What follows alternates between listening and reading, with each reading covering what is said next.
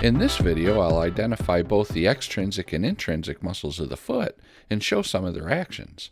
I'll also identify some of the arteries and the nerves of the foot. So let's go ahead and get started.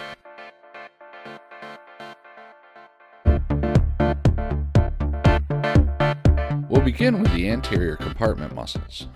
This first muscle is the tibialis anterior. It attaches to the medial cuneiform and first metatarsal. When it contracts, it dorsiflexes and inverts the foot.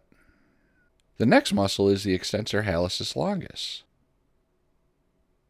Hallucis or hallux means big toe. Sometimes hallucis can be pronounced hallucis. So this muscle extends the big toe, like this. Here you can trace the tendons of extensor digitorum longus back to the muscle belly. Extensor digitorum longus will extend the toes, which looks like this. Attaching to the base of the fifth metatarsal and running anterior or in front of the lateral malleolus, we have the fibularis tertius. This muscle is actually part of the extensor digitorum longus muscle belly, but it's been given a different name because it attaches to the base of the fifth metatarsal instead of one of the toes. Fibularis tertius dorsiflexes and everts the foot, like this. Holding all these tendons down, we have the extensor retinaculum, which crosses anterior to the ankle. Also attaching to the base of the fifth metatarsal, we have the first of the lateral compartment muscles, the fibularis brevis. This is sometimes called peroneus brevis. Peroneus actually means fibula, so to make things easier, the scientists changed the name to just say fibula. Fibularis brevis will plantar flex the foot, as well as evert the foot. Over here we have the fibularis longus muscle. Its tendon passes underneath the cuboid bone to connect to the medial cuneiform and first metatarsal, just like the tibialis anterior did. In fact, both the tibialis anterior and the fibularis longus muscle form kind of a stirrup around the foot, which is said to help support the medial longitudinal arch. Fibularis longus will also help to both plantar flex and evert the foot, like fibularis brevis did. The fibularis longus and brevis muscles are often damaged when someone suffers an inversion ankle sprain, so therapists will focus on strengthening these muscles during the rehab process to improve ankle stability. On the back of the foot, we can see the calcaneal tendon, or more commonly known as the Achilles tendon. The Achilles tendon is named after the Greek warrior Achilles. Legend has it that his mother, Thetis, who is the goddess of water, dipped baby Achilles in the river Styx to make him invincible. The problem with this is that she held him by the heel, so his heel was the only part that the magical water did not touch.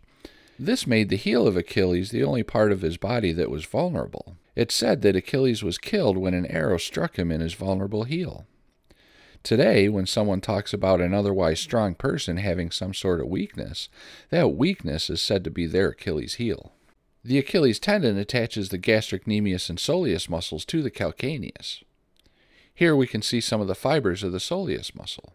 Both the gastrocnemius and soleus will plantar flex the foot at the ankle, but remember, gastrocnemius will also flex the leg at the knee because it attaches to the femoral condyles. Posterior to the medial malleolus, we have Tom, Dick, and Bloody Nervous Harry. What? It's the mnemonic used to help one identify the structures posterior to the medial malleolus. So in order, from anterior to posterior, we have the tibialis posterior tendon, which is the closest to the medial malleolus. Next, the flexor digitorum longus tendon. Then, the posterior tibial artery, the tibial nerve, and the flexor hallucis longus tendon. This is good to know because some professors will try to see how well you know the anatomy by covering the leg and the foot and just having these structures exposed at the ankle. Then, they'll ask you to identify the tendons without being able to trace them to their origins or insertions. Now, if we remove this plate, we can see the long flexor tendons, like the flexor hallucis longus. Flexor hallucis longus will flex the big toe, like this. Here we have the flexor digitorum longus tendons. They pass deep to the flexor digitorum brevis tendons and run through where the brevis splits to insert onto the distal phalanges. Flexor digitorum longus will flex the toes, like this.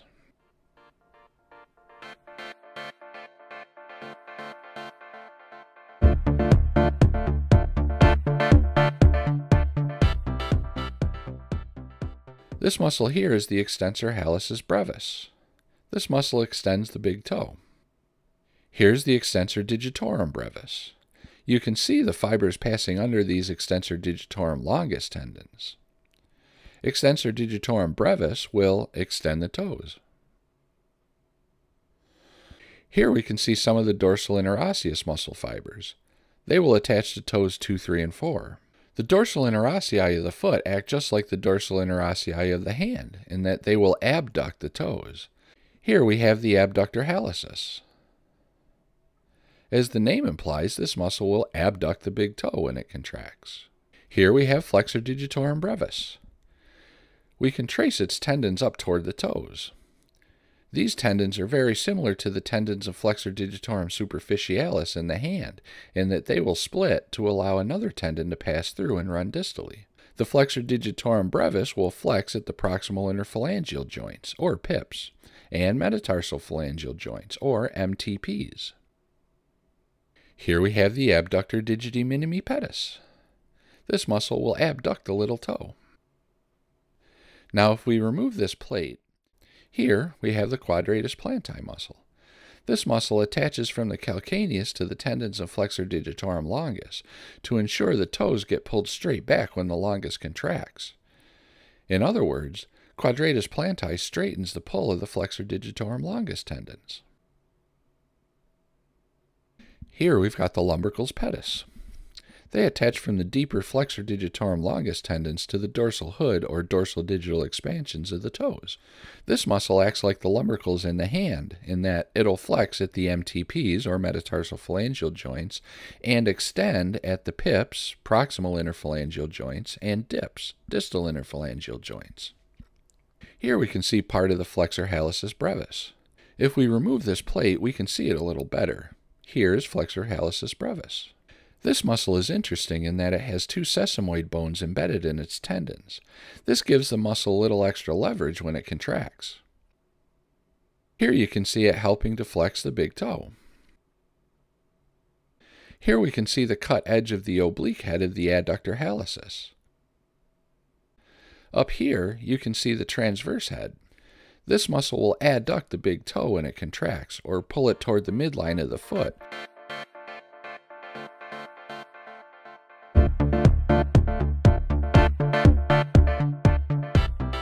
Here's the posterior tibial artery, running behind the medial malleolus to enter the foot. Here it's continuing as the lateral plantar artery. Branching off the lateral plantar artery is the deep plantar arch. And branching off the arch, we have the plantar metatarsal arteries. Here, I'm tracing the medial plantar artery.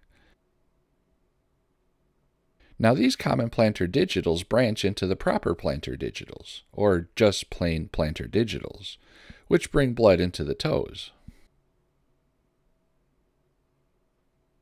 So to review, here we have the deep plantar arch.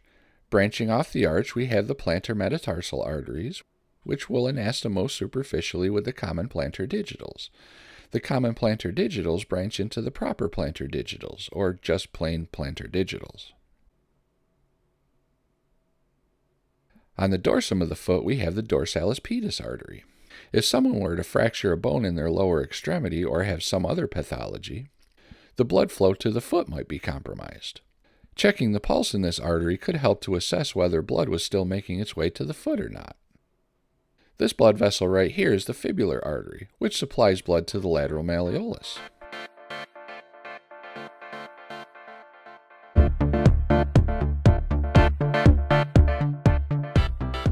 The superficial fibular nerve will branch into the medial dorsal cutaneous nerve and the intermediate dorsal cutaneous nerve. If I turn the model a bit, we've got a better view of the medial dorsal cutaneous nerve. Back here we have the sural nerve, giving off branches to supply the heel, and another branch, called the lateral dorsal cutaneous nerve, to supply the skin on the lateral side of the foot. Cutaneous means skin, so these nerves that have cutaneous in the name supply sensation to the skin over these regions. Here we can see, coming from the anterior compartment, the deep fibular nerve, located between the first 2 toes. Passing down the medial side of the foot, we can see the medial crural-cutaneous nerve. It also sends a little branch over to the medial malleolus. Back here, if we trace the tibial nerve behind the medial malleolus and into the foot, we can see that it branches into the lateral and medial plantar nerves. Off the medial plantar nerve, we have the superficial branch that passes along the medial side of the big toe to become the proper digital nerve. The common plantar digitals also branch off the medial plantar nerve. They will branch into the proper plantar digitals, which will supply the toes. The lateral plantar nerve branches into a superficial branch, which turns into a proper digital nerve on the lateral side of the little toe. There is also a common plantar digital nerve that branches into proper plantar digitals. If we remove the plate, we can see the deep branch of the lateral plantar nerve. This will supply some of the intrinsic muscles of the foot, like adductor hallucis and the interossei. I hope you found this video helpful. If you did, please consider clicking like and subscribing to my channel. Don't forget to turn on notifications to get alerted to all my latest videos. For more helpful anatomy and physiology study resources, visit www.humanbodyhelp.com.